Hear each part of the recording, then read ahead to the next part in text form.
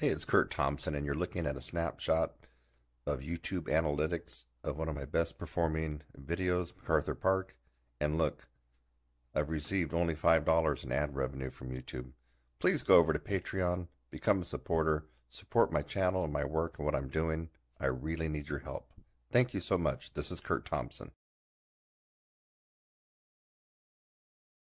What is the biggest, worst mistake you could possibly make as a brand new beginning French horn student?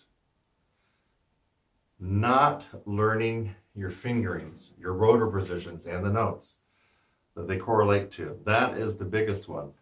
And the telltale sign of that typically is a year or two after you start a band.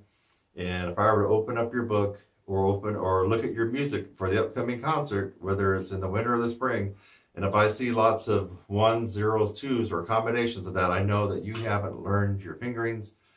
And in fact, the longer that you go, the odds are you might drop out of band. You might quit playing this altogether. And the reason is you have succumbed to the worst and biggest possible mistake you can make as a beginning French horn player. And that is not learning your fingerings. You got to do that. If you don't, you're going to constantly be behind the ball, and you're going to get so frustrated with your playing that you might even end up quitting. And it's a doggone shame, because learning your fingerings requires no musical talent. There's no musical talent involved in correcting the worst mistake you could be making on the French horn. All you need to do is to pull out your trusty band book, or if you watch my other video on the Essential Elements book, take that book out. You're not going to probably like to do this, but guess what? Fingering chart. Yeah, you've been looking at it and you've been avoiding it for what? A month, a semester, 2 years. Now you're in middle school.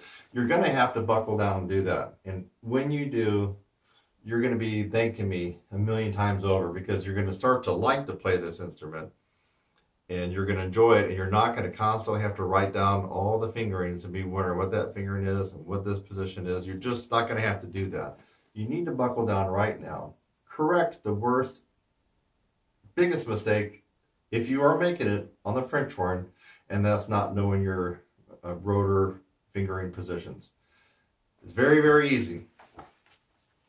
Like this video if you did. Subscribe if you haven't, if you want to see more informative French horn beginning lessons like this. I'm Kurt Thompson. I'll see you in the next one. Please go over to Patreon, become a supporter, support my channel and my work and what I'm doing. I really need your help. Thank you so much. This is Kurt Thompson.